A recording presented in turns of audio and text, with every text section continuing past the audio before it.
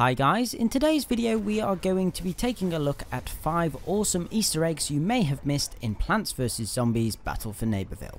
As usual, just before we begin, remember to hit those like and subscribe buttons if you enjoy the content on this channel and want to help it grow. Anyway, let's get started.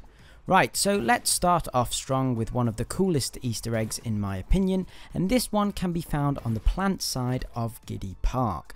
Now this Easter egg can be done with any character, but I do recommend using Cactus, and I'll explain in a minute why. So what you need to do is head over to Rooks and you'll see all of these bookshelves, and on one of these bookshelves, the one on the left nearest to Rooks, you will see this garlic toy. We need to grab this, so head over to Rooks, jump on his book, which I'm sure he won't be too thrilled about, jump on the canopy and then jump and hold the activate button, so either X for Xbox, square for PS4, or whatever key you have set as active on PC. Once you have done this, you need to use your garlic drone and head to a position where you can see the dam. Also, you will hear this sort of tidal wave sound effect if it has worked. And as you get in sight of the dam, you will see this giant garlic, and it will disappear after a couple of seconds. This is why I suggested using Cactus, as the garlic drone is pretty fast, you'll get a great view, and plus it's a giant garlic.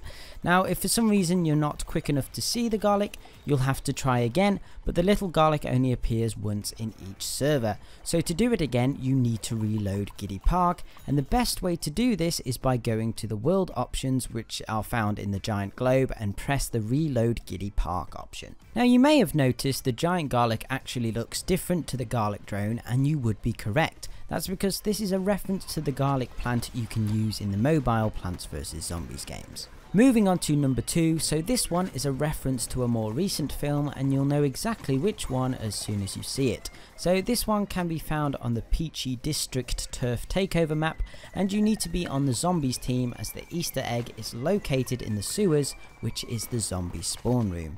So inside here you will find a red balloon sticking out of a drain pipe, and if you don't already know this reference, it is referring to the famous drain scene in It. Just a quick side note as well, this balloon can be popped and it bursts into confetti, so nothing to be scared of. So Easter egg number 3 can be found in either the Z-Tech Factory multiplayer map or in the Weirding Woods PvE region, and this Easter egg can be found inside the factory itself.